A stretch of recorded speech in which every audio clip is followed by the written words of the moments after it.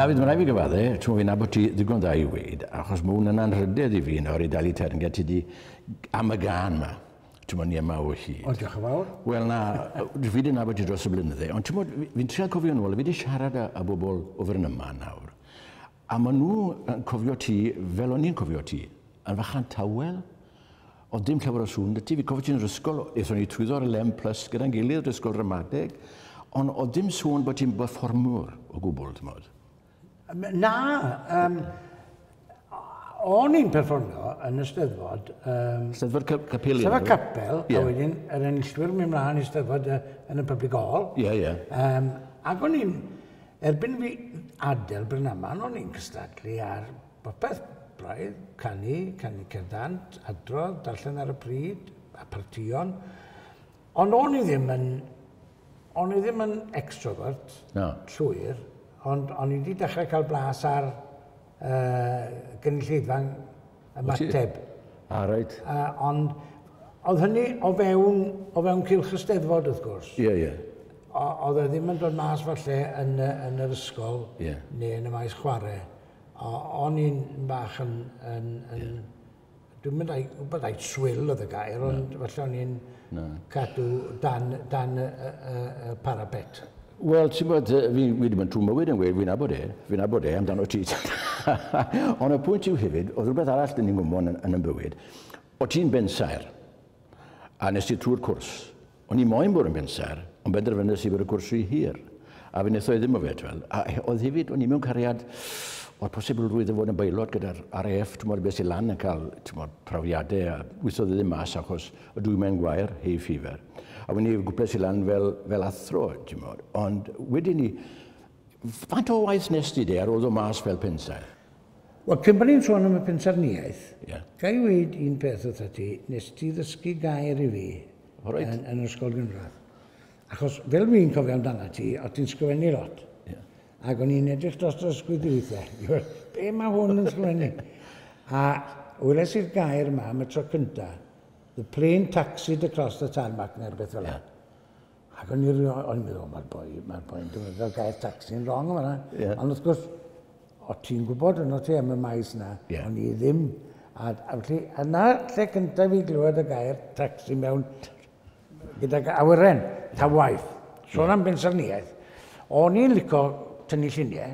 A ti a fi yn Samwys. O, yna fe. Mr Samwys yn ysgol uwchradd. Wel, o'n i'n licio mathemateg ac o'n i'n licio arlunio.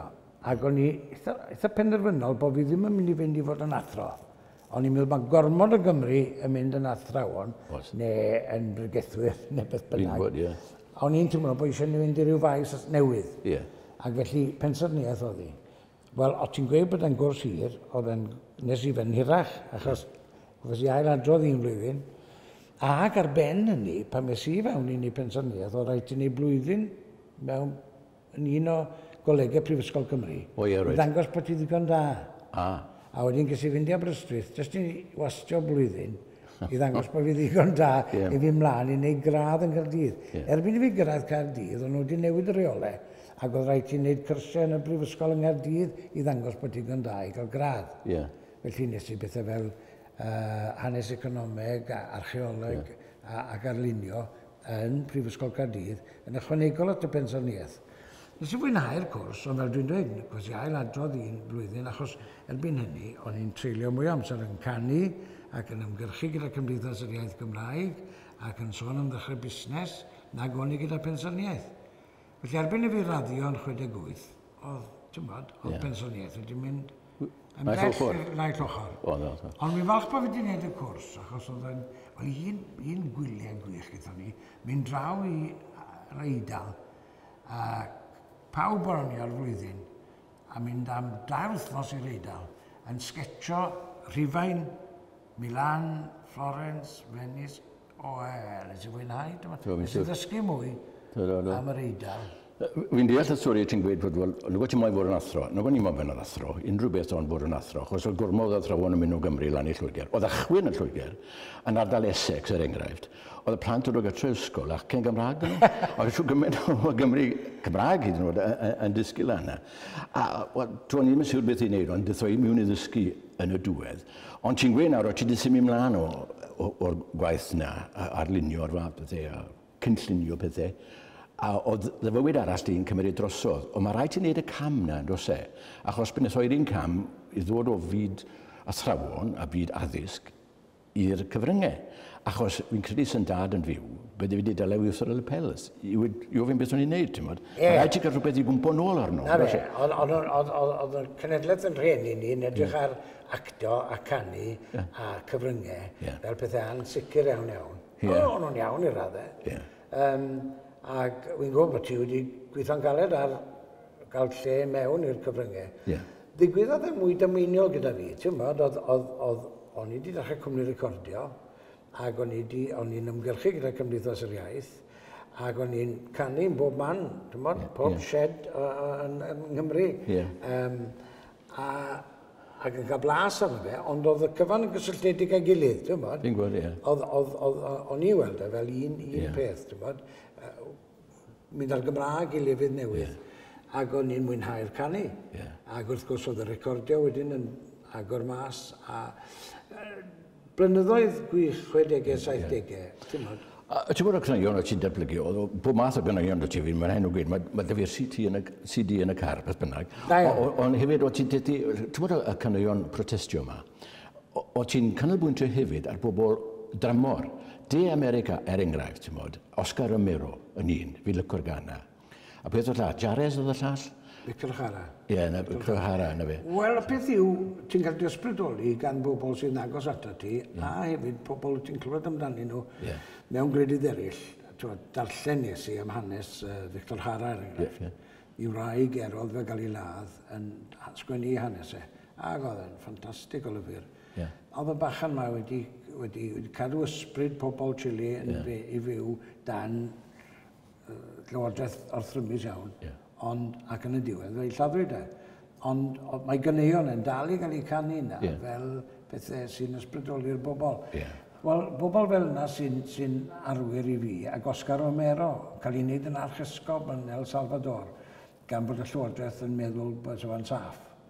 Ond unwaith oedd yn archesgob, dyma fe'n penderfynu sefyll gyda'i bobl yn erbyn, wel, oedd y murder gangs yma gan y llywodraeth. Ac oedd e'n arwr i'w bobl, a fe seithwyd e'n farw.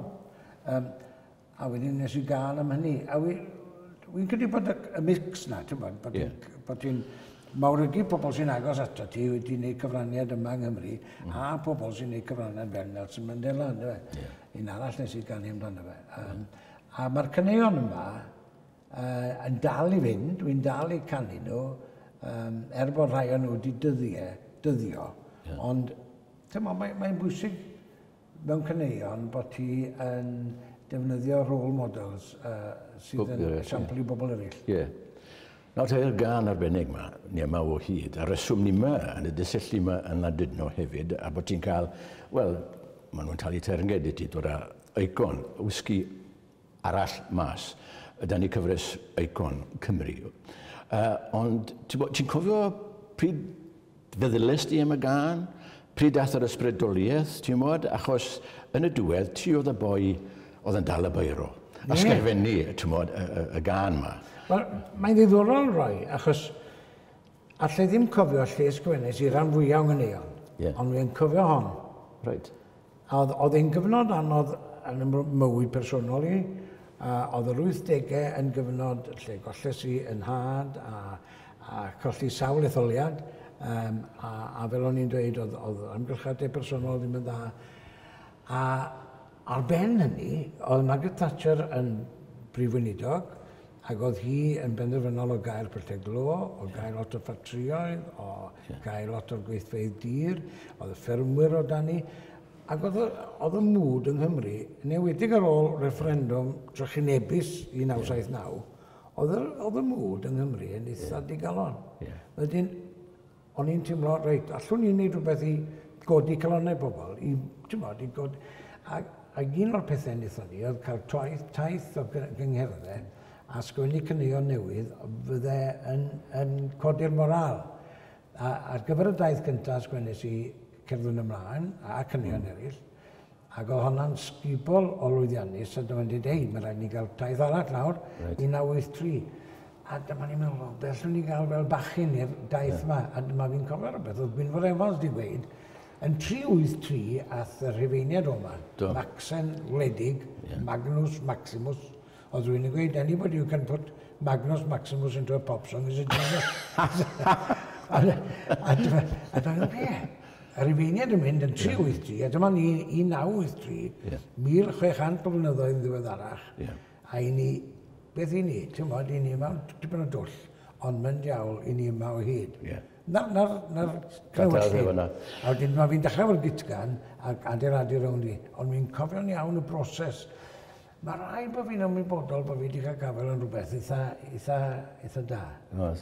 A nawr, of gwrs, mae'r gan wedi bod nawr hyd. Mae wedi ysbrydoli siw gymaint o bobl, miloedd o bobl yng Nghymru. Ond, of gwrs, mae wedi cael rhyw fath o negiad gyfodiad, ond hwb, wel, ti'n modd, cryf ymlaen nawr. Mae fwy o bobl yn canu, fwy o bobl yn gwybod amdani. Ti'n modd, oedd yna llawn minibus, wedyn ni o llawn bws, yn dde. Wel, allwn ni ddechrau gyda fan, allwn ni fynd i'r lorri, allwn ni fynd i'r juggernaut, a nawr mae convoy.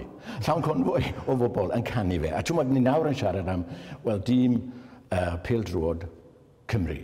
Maen nhw wedi mynd â fe lefel uchel a eto, ynddi nhw? Odyn, a mae'n beth gwych, wrth gwrs.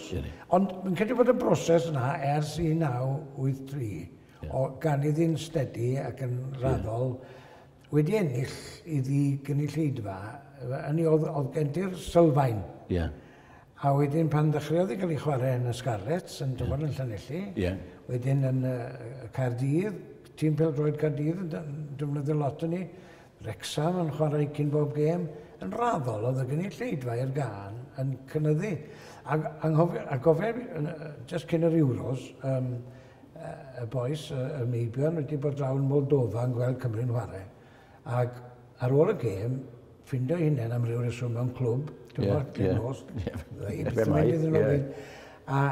a tîm Cymru yna. A dyma rhywun yn llwyddo i gael gafel ar YMA O HYD ar Spotify neu rhywbeth a roedd i mlaen yn y clwb. A dyma pawb yn dechrau canu ddi, gyda'r record gan gynnwys y tîm. A dyma nhw'n textio fi'n sydd, ti'n bod, gei, Dafydd, fes ddim yn credu'r beth. Ni mewn clwb nos yn Moldova. A mae'r tîm Cymru canu YMA O HYD. Felly, oedd da fi'n syniad eitha da bod i'n dechrau magu, ti'n bod, cynulleidfa newydd eto. Bydd rhaid i berni het na'r, os ydych chi'n mynd mas i Qatar, o'n i'n meddwl, ti'n gwybod, gyda'r boys? Wel, pan i ni'n siarad heddi, nag os dim cynlluniau, mae'r boys yn mynd mas. Ond dwi wedi dweud, byddai well da fi, bod fi'n canu ddi yng Nghymru yn y fan zones os bydd yna. O, ie. Ond, sy'n byd wedi drefnu. Na. Na i jyst aros gatre yn yfed y wisgi fi'n gyda. Wel, mae fel ail anthem yn dwi, ti'n bod. Ar ddechrau'r gêm nawr, byd nhw'n canu, ti'n bod, mae hyn wad fy nhadau. Ond ti'n bod mae'r anthem nawr sydd gyda ti ar y fainc. A yn ystod y gêm, mae mae ysbrydoli'r tîm eto, a felly, o'r fainc, mae'r gan yn dod mlaen eto. Wel, ddigwyddodd e'n wych yn y gêm yn y glaw yn Ukraine, yn erbyn Ukraine. Oedd e'n biti bod ni'n ffocuro Ukraine. A dwi'n siŵr so'n ni'n heiddi o ennill, ond oedd ysbryd y boes. Dwi'n yna beth sy'n dda. Mae e'n dîm sy'n dod mlaen ei gilydd yn dda. Mae dyn nhw ysbryd unedig, a maen nhw'n gwybod beth yw'r nod. A mae'n diawch i, ti'n gwybod, a ti'n teimlo bod yr ysbryd na ni cario nhw. A mi gariodd nhw yn erbyn Ukraine. Ac oedd hi mor fendigedig i weld, ti'n gwybod, cefnogwyr Ukraine a cefnogwyr Cymru'n ffrindiau ddiwedd y gêm. Oedd hi ffantastig ar ran Ukraine. A wedyn, ar ddiwedd y gêm, dyma Dave Driscoll yn dod ei gweud, hey Dafydd, they want you down on the pitch, we'll put the song on, sing with the team. Oedd hyn ddim wedi drefnu, a dais i lawr, dechrau canu gyda'r record, a'r tîm yn canu tu ôl i fi, yn gwybod bob gair. O'r holl gan? Wel, y cyd gan? Beth bynnag. Ond nhw'n edrych os nhw'n gwybod i gyd, ac yn edrych os nhw'n mwynhau, ti'n bod? A wedyn, nath Gareth Bale adael y tîm a mynd draw at ei deulu, a ges i gyfle fi'n draw yn ystod y gêm, yn ystod y gan, i sgwydllaw dy fe, a mae lot o bobl yn cofio hwnna, ac o'n i mor falch o bod e wedi sgwydllaw dy fi. Ond y peth yw, mae'r ffaith bod Gareth Bale a'r criw wedi canu ddi yng ngolwg pawb fel a wedi wneud argraff awr. A bobl yn dweud wrthi, gweld Gareth Bale yn canu a wedyn sy'n wrth Gareth pan ges i gyfle i gwrdd fe wedyn, they were so impressed with their singing Gareth. A dyma Gareth yn dweud, ymddihiro bron, dyma yn dweud, I only know the chorus. Mae hwnna'n, wel, ti'n gwybod. Mae siwr wedi dysgu i gyd y munud. Na, fi'n gwybod, mae tair... Tri pennill hynny. Wel, rhywun peth gyda hen wladwan adeg o fe. Mae yna 3 pennill, ond dim ond unig hynny. Ond un cwestiwn, wel, i gloi y beth nawr. Mae'r enw di, ond mae'r ysbryd i mynd i fod ar y botel yma, mae'n Mae YMA O HYD. Wyt ti'n lyco wisgi? O, do. O, do. Wy'n beryglus o hoff o wisgi, felly wy'n trio pido llanw'r cwpwrdd gyda boteli wisgi, nid yn nhw'n paranir. Ond mae un peth am boteli, Penderyn, maen nhw'n werth i cael. Hyd nod yn wag. A hefyd, wrth gwrs, mae yna gamsyniad, wrth gwrs, wedi wrth y boes ar Alban wrth o'r un peth. Wisgi da, pwerus, sy'n flasus. Mae rhaid cymryd diferyn fach o ddŵr, i festyn e'n bellach. Para dilyn y cynllun, i dyn i fod yn ddyn, mae rhaid fe wisgi, i fe wisgi heb ddŵr. Just diferyn bach? Ie, mae diferyn bach o ddŵr. Dim rhew, just diferyn o ddŵr. Ie, wel gyda, iechyd da ti pam ti'n diferyn wisgi, cofia yna. Wel, mae'n neis gwrdd o ti, ar ôl yr holl flynyddoedd. O, di mae e, fi'n gweld... Ti'n newid dim. Na, o tablet di, wel. Ond, wel, fi'n gweld iechyd da ti, a ti'n modd, wel, llongfarchiadau am y teirnged yma, mae'n hollol heddiannol, a hefyd, yn y dyfodol, wel, dylen ni dweud, diolch i ti am y gan, ac hefyd, y ffordd wyt ti wedi hedfan y faner dros Gymru, dros y blynyddoedd hefyd. Diolch yn fawr o'i. Gwerthfawrogi.